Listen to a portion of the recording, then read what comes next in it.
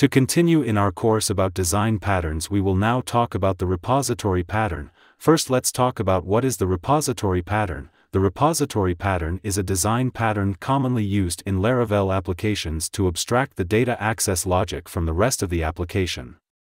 It provides a clean and organized way to interact with data storage, usually a database, and allows for easier testing, maintenance, and switching of data sources.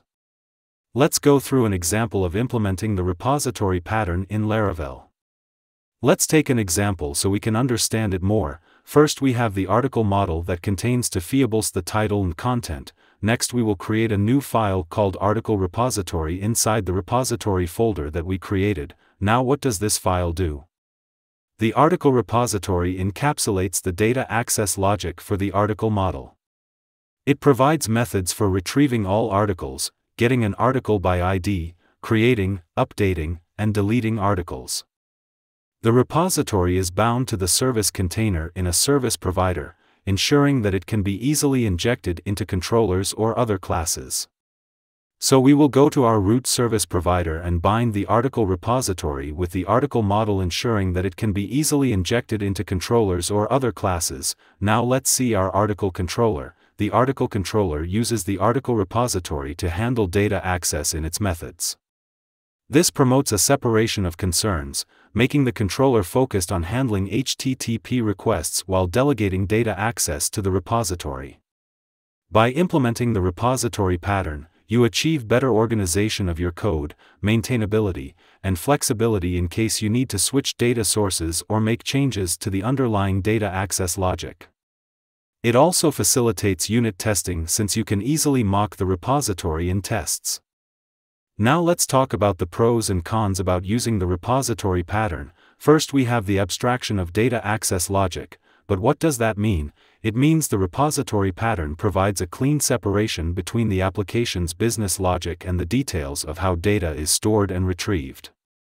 This abstraction allows developers to focus on the application's core features without being concerned about the underlying data source. Second, we have testability. Repositories make it easier to write unit tests for your application. Since the business logic interacts with the repository interface rather than the actual data source, e.g., database, you can easily create mock repositories for testing without relying on the actual database. Third, we have flexibility in change management. The repository pattern makes it easier to switch or change the underlying data source. If your application initially uses a database, you can later switch to a different database or storage mechanism without affecting the business logic. Fourth, we have centralized data access logic. That means that with a repository, data access logic is centralized in one place. This can lead to more maintainable and scalable code, as developers know where to find and update data-related code. And for our final pro, we have the easier code maintenance. Since data access code is encapsulated in the repository, making changes to the data access logic, e.g., adding caching, changing database queries, can be done in a single location without affecting the rest of the application.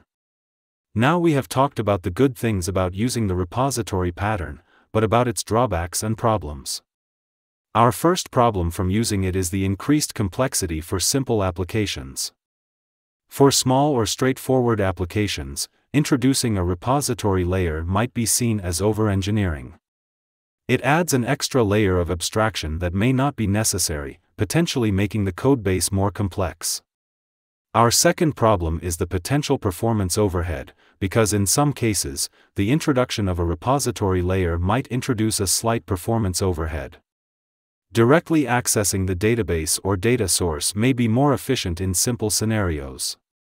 Third, we have learning curve for new developers. Developers who are new to the codebase may need time to understand the additional layer introduced by the repository pattern. This can potentially slow down onboarding for new team members. And for our fourth problem, which is boilerplate code, depending on the implementation, the repository pattern might introduce some boilerplate code, especially if you need to create interfaces, implementations, and bindings in a service container. This can lead to more code to maintain and understand. And for our last problem, not a silver bullet, that means while the repository pattern can be beneficial in many scenarios, it's not a one-size-fits-all solution. There are cases where it might not be the most appropriate design choice, and careful consideration should be given to whether the benefits outweigh the drawbacks for a particular application.